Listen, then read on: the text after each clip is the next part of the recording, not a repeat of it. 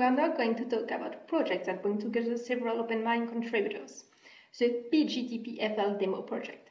We agree this title is full of anachronism, is not very explicit about the content of the project.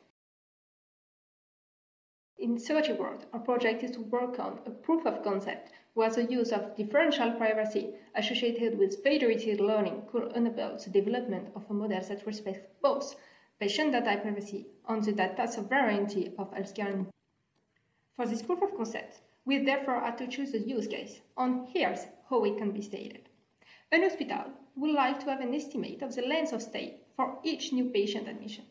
In fact, about 10 hospitals have the intuition that the data from previous hospitalization could be used to develop a model that would make it possible to predict the length of stay, especially if the model could learn from the data of all these hospitals. Unfortunately, hospitals have some constraints, and we cannot do that. They don't want the data to go outside of their premises, and they would like to have a guarantee that the model has learned a general trend and not a specific data from a few patients. Indeed, patients' data are very, very confidential. Several excellent studies have already shown that classically trained machine learning models can perform well on this type of predicting length of stay. In order to carry out our project, we have chosen to represent the results of one of these previous work in order to have reference results to which we can compare ourselves. For this baseline, we wanted that the medical data could be accessible by all our contributors to have a simple neural network, no LSTM, no CNN, for example, as a first step. With regard to the data, the MIT Lab for Computational Physiology made an openly available dataset comprising the identified health data associated with about 600 intensive care unit admission, including demographic, baseline, laboratory tests, medication, and more. If you are interested, you can find a lot of additional details on this database called, as you can guess, we will use data for the Mimic3 database, but no, all of it. As for the model itself, we are focused on the model proposed in this paper. As you can see, this paper is a benchmark, so it proposes much more than the model we have chosen. We want to reproduce the fit-through network architecture on the database, which is an extract from the Mimic3, which I called FeederSeed-C. As you can see, there is a very strong motivation behind distributed learning. There is a large number of requirements, such as data has to stay private, the model has to have a high utility, potentially institutional anonymity, standardized learning setting, etc. However, as you see from this slide, when we meet the reality, it's very difficult to obtain those, primarily due to the fact that increasing the utility of the model can come at the cost of user privacy and vice versa. Consequently, those two are very difficult to balance out, which is what this project is all about. The existing solution to the distributed learning is just using a centralized server where the data is sent to the aggregate server. All the training is done there. The model is then distributed back to the clients.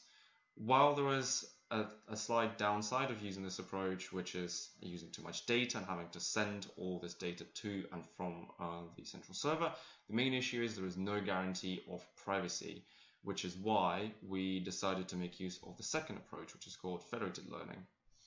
This method is designed to train a collaborative learning model without sharing the data with all other clients in the central server, in a setting where the aggregation server is primarily used as an aggregator, not as a learning node. We train the model on the local data, so the central model is generated and distributed across all three clients in this case. Then they compute their own model update and they share it back with the central server, where the model updates, so not the individual data points, are aggregated. The reason we think that this approach is much more suitable for our learning task is because, firstly, we only share model updates, not the individual data points. Secondly, it allows us to apply multiple privacy-preserving techniques on top of using federated learning. Now that we got an idea of how distributed training is achieved using federated learning, we take a look at how to preserve the privacy of the hospital data using a technique known as differential privacy. Differential privacy is a smart way of adding random noise to highly sensitive user data to make it more accessible to applications while ensuring the privacy of the users at the ease of computation and minimal loss of utility. So as you see in the graph on the right side, It is a way of ensuring that we get the same big picture. At the same time, we're able to mask individual contributions. So the question is, how is DP achieved? We add random noise, which is sampled from a noise distribution, such as a Gaussian or a Laplacian distribution, and the shape and size of that distribution is determined by two factors, the privacy budget and the query sensitivity. So now we look at the application that we're interested in, that is deep learning. Deep learning is a way where we take input data from users and we apply a neural network recipe for prediction on top of it. And this recipe includes multiple important factors such as a model, which consists of its architecture and weights, a chosen loss function over which we try to minimize the loss value using some sort of optimizer. And our goal is that the network doesn't memorize the data, it should be able to generalize over the data.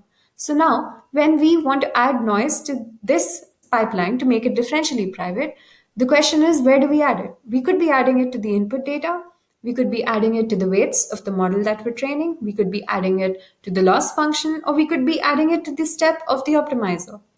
So let us look at a simple algorithm called differentially private stochastic gradient descent, which is a variant of stochastic gradient descent. So SGD is a simple optimization protocol where we divide the data into small batches known as mini batches. We average the loss gradient that's computed over the entire batch. And then we update the model using this average loss gradient. And we do so by taking a step in a direction that's opposite to the direction of the largest gradient. So now, if we have to look at a differentially private version of this optimization, the few changes that are going to be introduced is, the first one is that when we are created mini batches, we will be clipping the L2 norm of those loss gradients before we average them. And after we average them, we would be adding Gaussian noise to be able to protect the privacy of the users. And finally, the update step would be the same, except that now the step taken would be in a direction opposite of the average noisy gradient. Using this, we are able to make the entire deep learning pipeline differentially private. Now that we got an idea of federated learning and differential privacy, let's talk about how we can combine these two mechanisms to the existing PySift library. Our problem formulation has 3 steps. First, we build a deep learning model with DP guarantees that predicts the length of stay for each hospital admission. Next, we apply this model to predict the length of stay of a patient based on clinical data. And finally, we add a new tensor in PySift that supports DP-SGD embedded in an FL scheme inside PySift.